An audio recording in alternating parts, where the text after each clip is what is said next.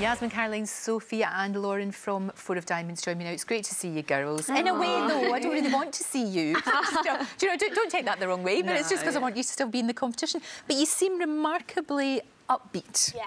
Yeah. We're so happy to have got this far in the competition. Like, we got sent out of judges' houses. That's right. And now we're back here.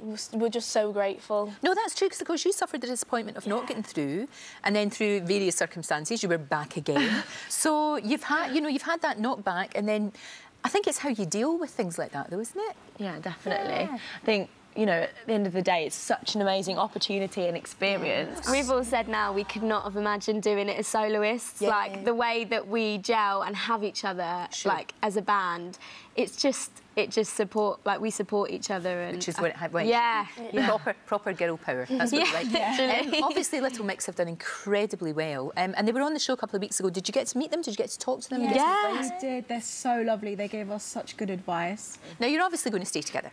Yes. Of course, which is good. And as Dermot said, you've got the tour, which is fantastic, because that means you're out there in front of live audiences, you'll get better and better and better. Yeah. So that's something to really hold on to and to look forward to. It's so exciting, because you think artists work years to play arenas like the O2. Amazing. And to know that we're going to be on those stages is just like, that gets you through, doesn't it? Yeah, of course. So disappointed, but at the same time looking forward to the future. Yeah. And you know what this business is like. I mean, it's like anything. It's like acting or modelling or the music business.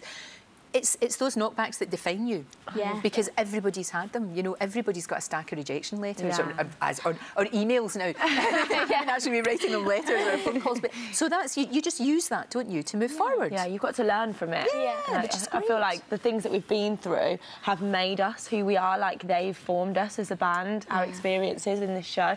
So, like, we're grateful for it, even the knockbacks. Yeah, like, what doesn't kill you makes you so much stronger. That's my girl. That's what I like. That is such a fantastic attitude. It really, really is. So next, you're going to get some sleep now. Yeah. Maybe have a little rest. Maybe just chill. And then obviously we'll probably see you back at the end because they have everybody back at the last day. And then it's just getting all sorted out for the tour. Yes. So brilliant. Do you know what? I really wish you four all the best. I think you're smashing. So I love your attitude. I love the fact that you're just going to get on with it. That's it. Love it. Thank you, girls. Thank you. If you'd like to see even more great guests, then click here. There are plenty more fantastic interviews to come, so make sure that you subscribe.